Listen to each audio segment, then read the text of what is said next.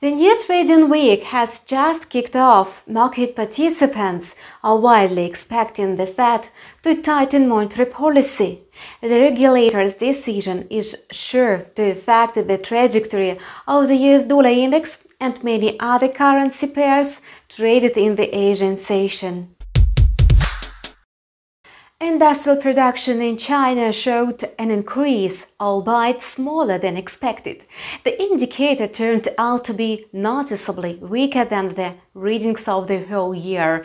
This decline is likely to affect countries that have close trading ties with China. Today, the US dollar index is gaining momentum amid expectations that the Fed may tighten monetary policy. Now it's trading at the level of 94.15. Yet, at the end of the day, its quotes may rise to 94.30. Besides, analysts believe that the greenback may strengthen given the inflation report revealed last week. Its bullish momentum may also be facilitated by expectations of the key rate hike.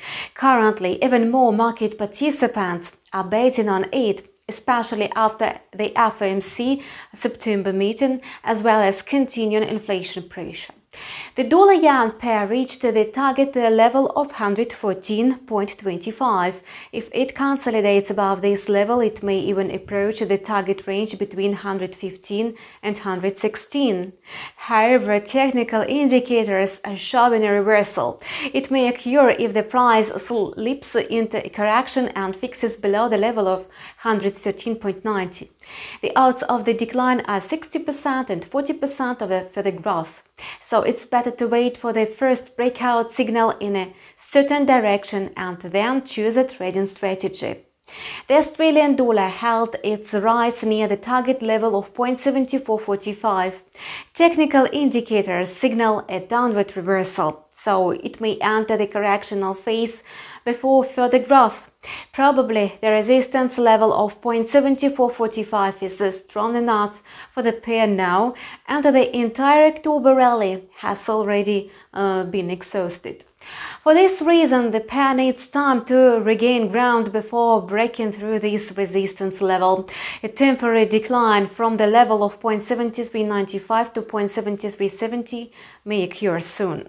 To sum up, in September, the Fed hinted at an increase in the interest rate in the following year. The regulator also mentioned that it could start tapering bond purchases this year. In the September meeting minutes, it said it may begin the reduction of the QE program this year and complete it by mid-2022. If so, the US dollar will flex muscles. Such a scenario will also have an impact on its countercurrencies and other assets. That's all for now. We wish you profitable deals and see you on our channel with a new video in a couple of hours.